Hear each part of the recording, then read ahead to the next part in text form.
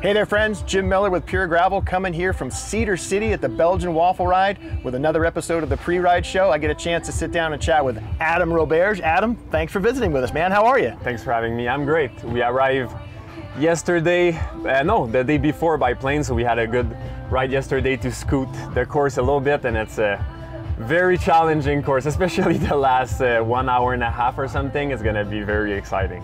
Challenging and exciting is, I think, a great way to put it. The big topic, I think, is you are in contention for the Triple Crown, yeah, which is awesome. There's just a few minutes, few seconds separating 3 or 4 guys. Yeah. How do you feel about that? Is that a little nerve-wracking, or is it more you just got to play it out and see how it happens? I guess that was not a thing in my mind before Belgian Waffle North Carolina, because I didn't do that great in San Diego.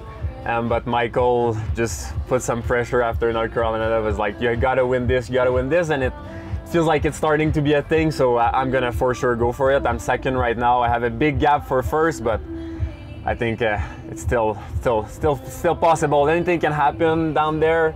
It's crazy. So especially, like I said, the last 1 hour and a half is going to be crazy. So yeah, it's feasible, I would say. Those first 2 BWRs were so different. They were. In July, in San Diego, the heat, the varying types of terrain, yeah, right? And then you jump into August in North Carolina, wet, muggy, rain, totally different terrain. Yeah. How do you prepare for that physically and mentally?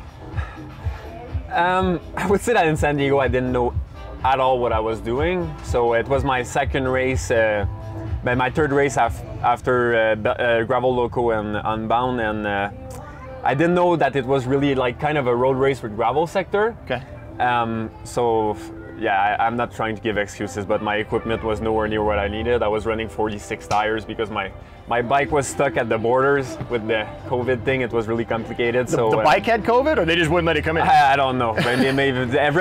Nobody was coming into Canada, not even the bike. I was not able to get in. My bike was not even to get in. So I didn't have my bikes for 2 months. So equipment was not that great, but still, I was not expecting that. But yeah, it was very different than North Carolina, but I would say that in San Diego, the level was higher a little bit also, that everyone was there in San Diego. But I guess that's the fun part about gravel. You never know what you're gonna get. Like, I did the last kilometers, but I have no idea like how the other 5 hours are gonna play out. You can kind of gauge by what's the like percentage of gravel, but you don't know. Like, gravel can be as fast as pavement, yeah, or it can be literally like 12 miles an hour, like just pushing 300 watts. So well, and as Michael will tell you, San Diego is not a gravel race. We'll find that out later tonight in the movie. What is it? Yeah, it's the BWR. You know, and then we come to an environment like this, which is much different than North Carolina. So. Oh yeah, it's so like it's amazing here. Yeah. Like no humidity. In the morning it feels so fresh. Like honestly, it's gonna be hot for the last 2 hours, I think. Yeah. Like the rest of the day, like even at the start, you'll be a little bit chilly, I think. Yeah. So that's great. I like the chilliness with. We talked from Canada, before we started rolling about your background in mountain biking, yeah, and how that is actually a benefit for you with the combination of road racing experience that you had and racing professionally, but that mountain biking experience gives you a lot of advantages when it comes to these sports that have varying different types of terrain. Speak to that, if you will. I think that's an important element here. Yeah, I think both, I think you said it perfectly, both are playing a part, I think, because there's still strategy in gravel racing. It's not, mountain biking is pretty much a time trial by yourself, and you're gonna race against 1 or 2 guys, but the only thing you have to think about is probably to go first in the single track, and that's the only thing. But in gravel, there's a lot different. Like, you have to, energy management is so much longer, so you have to play games a little bit. Can be break up the road, and the mountain bike aspect, like with a course like here, you have to have it. Like, if you're not used to riding single track or riding like sketchy loose gravel, you're done. So I think the mountain bike comes in play for those really technical sector. Yeah. We noticed too, in following the race in North Carolina, even among the lead group, there's a different varying skill ability. Yeah, sure. You know, and you can really see it when you're behind, and especially on the descents. Yeah. And that's got to be an advantage for you. Those times when it is way more technical. Do you, in your mind, when you look at a course, say these are points that I'm going to either try to attack or lean on my advantage and be able to try and stretch the group out? Oh yeah, for sure. Like we start to know each other better, especially for me coming new that year. You kind of don't know who's strong where and everything. But yeah, San Diego was like we knew like Ian was the strongest guy if we arrive at the last. The last time was picture perfect for him, super steep. So the goal was to put as much pressure as we could in the downhill. So I knew like Dylan, Russell, and what's his name, the cyclocross racer? Kerry. Kerry, yeah. I knew those three guys, like coming for cyclocross and mountain bike, and also Jeremiah.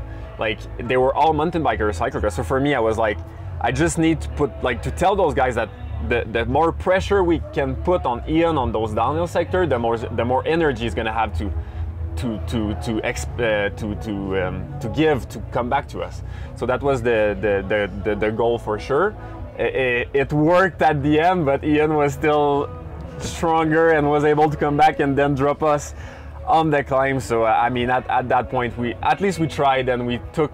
Yeah, Kerry almost crashed in one or two corners there. So it sure set off some alarm bells in your group when Ian dropped that chain, because all you guys were looking around and you guys stepped on the gas really hard. We were like, when we like, every time we had a gap on Ian, like it was like go go go go, because we knew like, and that's bike racing. You gotta know where everyone is strong and play your card right. Yeah.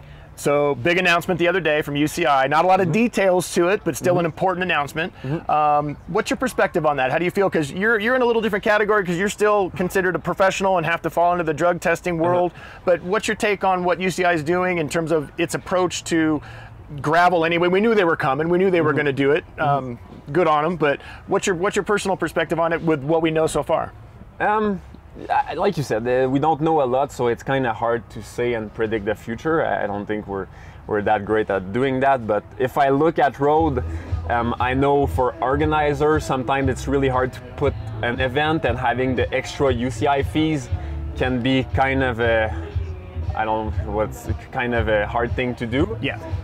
So that's I'm scared about that, because I know the road calendar in the US, it was very big before. You had a lot of professional racing, but with the years it was harder and harder for organizer to organize a race and pay the UCI, and if it was not UCI, racers were not coming. So they had to do it. So we lost more and more racing, and right now, road cycling in the US is not going well at all. Like it's as bad as it can get. There's no people that are getting any money from that. Riders are not making any money. So that's what I'm scared about. It is that it destroyed a lot of those small and cool races. On the other side, like you touched on, I think there's money starting to be involved in gravel cycling, and every year there's more and more talent. I think we can say without a doubt that this year was the strongest in gravel, and we need drug testing. We need to get people accountable. I have a good feeling right now, but the bigger it gets, I like to trust people, but it's better if you know that everyone is in the same testing pool for sure. You mentioned the calendar. It's been a very compact calendar, very tight. You've been racing virtually every weekend. Yeah. We're going to wrap up here tomorrow. Is any more racing on the calendar for you the rest of the year? Honestly, it's going to chill out just after this race. So like you said, I've been racing for the last 3 months. I've been racing all the weekends pretty much, and also on the road. So yeah, after this one, I'm probably going to do 1 or 2 more big gravel races and have some fun, I guess, riding big mountain bikes with my friends. That's the plan for sure. Fall is mountain bike time. All right. Yeah. Well, we can't wait to see how well you do in the Triple Crown. We're pulling for you. I'm Good excited. luck. Thanks so much for having me. I was riding the course this morning. I was like, I'm so excited for tomorrow. So all right. That should be nice. He's going to do really well. That's Adam Roberge here on the Pre-Ride Show presented by LEL. Please subscribe to our YouTube channel and click the little bell to get notifications of all the future episodes that we have during our time here in Cedar City. Thanks for looking in.